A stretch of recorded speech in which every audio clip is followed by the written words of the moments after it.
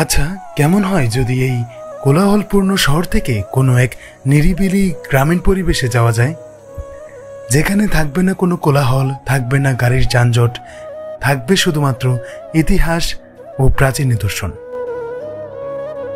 চলুন ঘুরে আসি প্রাচীন নগরী সোনারগাঁ লোক ও কারুশিল্প জাদুঘর থেকে। আপনাদের সুবিধার্থে বলে দিই, সোনারগাঁ লোক ও কারুশিল্প জাদুঘরের প্রবেশ মূল্য জনপ্রতি 50 টাকা।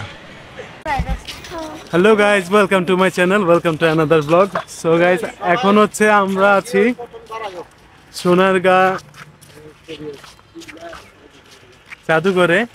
এই যে এদিকে হচ্ছে সর্দার বাড়ি, আর এখন আমরা যাচ্ছি হচ্ছে জাদুঘরে, আর পেছনে হচ্ছে সবাই আছে।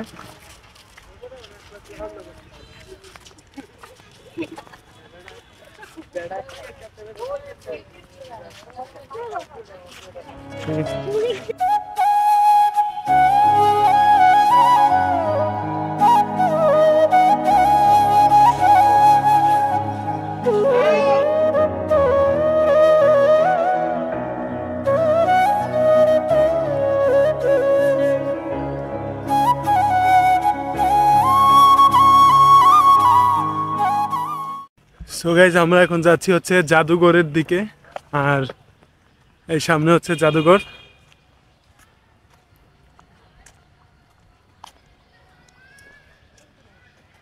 আর এই পাশে হচ্ছে বঙ্গবন্ধু শেখ মুজিবুর রহমানের একটি প্রতিকৃতি আছে, তো চলো সেখানে যাই।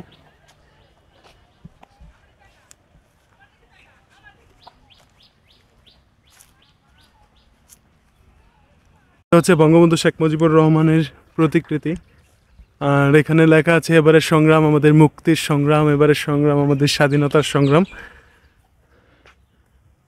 তো ভাস্কর্যটি খুব সুন্দর, আর এখানে পরিবেশটাও খুবই সুন্দর।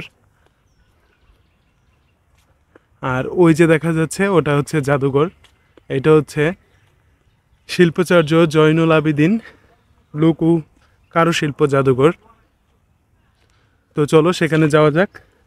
সো গাইজ, আমরা এখন আছি হচ্ছে শিল্পাচার্য জয়নুল আবেদিন জাদুঘরের সামনে। এটা হচ্ছে লোক ও কারুশিল্প জাদুঘর। এই যে শিল্পাচার্য জয়নুল আবেদিনের একটি প্রতিকৃতি আছে এখানে, ভাস্কর্য, আর এই পাশে হচ্ছে জাদুঘরটি। তো চলো এখন জাদুঘরে যাওয়া যাক। আর এখানে হচ্ছে গ্রামীণ একটা পরিবেশ তৈরি করা হয়েছে। এগুলো হচ্ছে বেতের এই বিভিন্ন ধরনের আইটেম যেগুলো হচ্ছে গ্রাম বাংলায় পাওয়া যায়, তেমন একটি ঘর। এই যে দেখতে পাচ্ছ, এটা খুবই সুন্দর।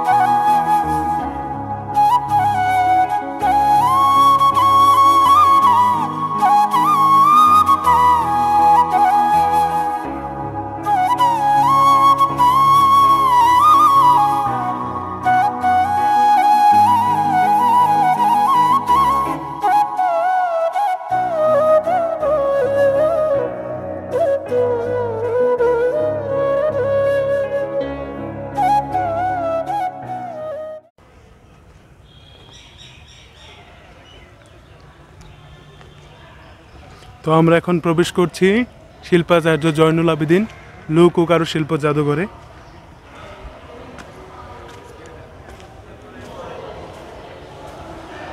এটা হচ্ছে জাদুঘরের ভিতরের অংশ, খুবই সুন্দর করে পেন্টিং করা এগুলা। এই যে দুপাশে,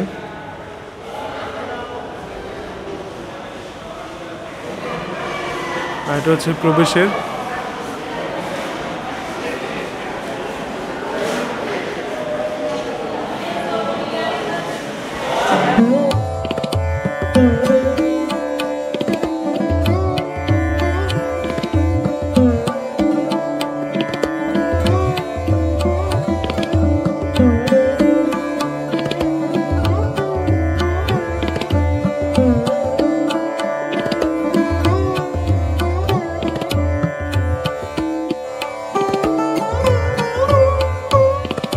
আমরা হচ্ছে এখন উপরের দিকে যাচ্ছি, মানে দোতলায়। আর দোতলায় যাওয়ার পথে হচ্ছে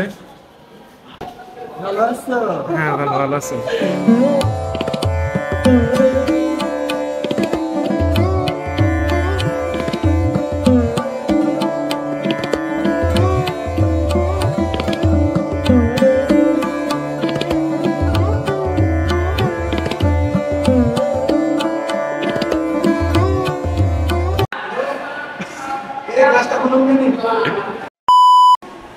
তো এটা হচ্ছে জাদুঘর, আর জাদুঘরের মধ্যে আমরা এতক্ষণ যাবত ঘুরে ফিরে দেখলাম সবকিছু। ঘুরে ফিরে দেখার পর আপনাদেরকেও দেখালাম কিছু কিছু জিনিস। তো এখন যাই হোক, জাদুঘর এটা হচ্ছে 2nd ফ্লোর, আর উপর তলা আরেকটা আছে, মানে 3য় তলা। মোট হচ্ছে 3টে তলা। তো এখন 3য় তলায় যাওয়া যাক, আর হচ্ছে দেখতে থাকেন যে কি কি জিনিসপত্র আছে। এখানে আসলে অনেক নয়েজ, কারণ হচ্ছে হলরুম তো, সেজন্য একটু নয়েজটা বেশি। তো কথা ঠিকভাবে আসছে কিনা সেটাও বলতে পারছি না।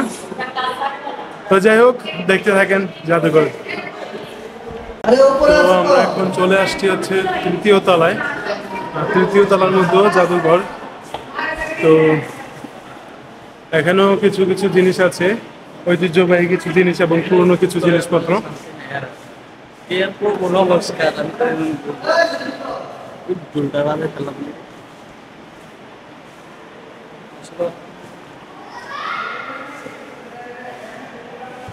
তো ঘুরে ফিরে দেখি, আর আপনারা দেখেন যে এখানে কি কি আছে।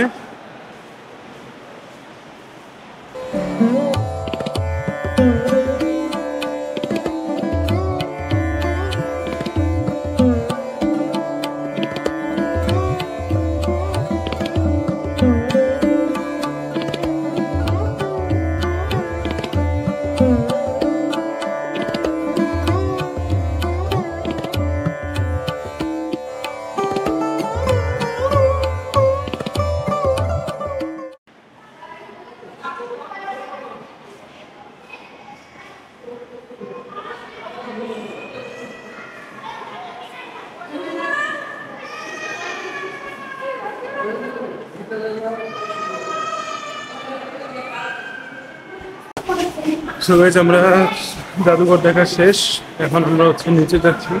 আর এই শিল্পাচার্য জয়নুল আবেদিন জাদুঘর থেকে আমরা এখন বের হবো, বের হয়ে তারপরে ওইদিকে যাব। তো চলো, দেখা হচ্ছে। সো গাইস, আমরা হচ্ছে চিড়িয়াখানা,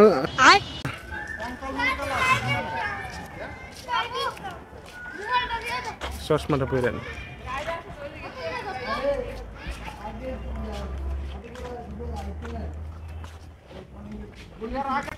সো গাইস, আমরা হচ্ছে এখন জাদুঘর থেকে বের হয়ে গেছি, আর এখন হচ্ছে আমরা যাচ্ছি একটু সামনের দিকে। এদিকে একটু পার্ক সিস্টেম আছে তো, এবং বিভিন্ন ধরনের রাইড ছিল আগে, আমাদের আগের ভিডিওটাতে দেখিয়েছিলাম। কিন্তু এখন হচ্ছে এদিকে উন্নয়নমূলক কাজ চলতেছে, সেজন্য এসব কিছু বন্ধ, এদিকে কোনো কিছু নেই।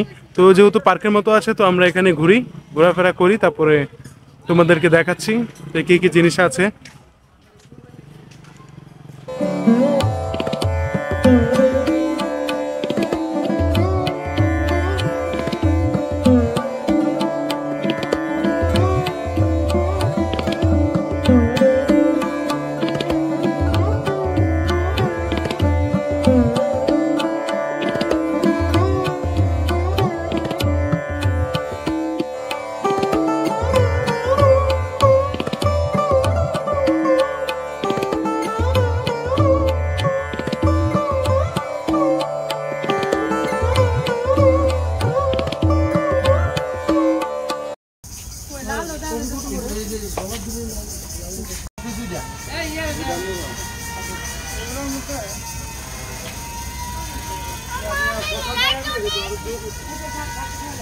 সো গাইস, এই ছিল আমাদের আজকের মতো ভিডিওটা ভালো লাগলে অবশ্যই লাইক করে দিবেন আর কমেন্ট করবেন কেমন লাগলো।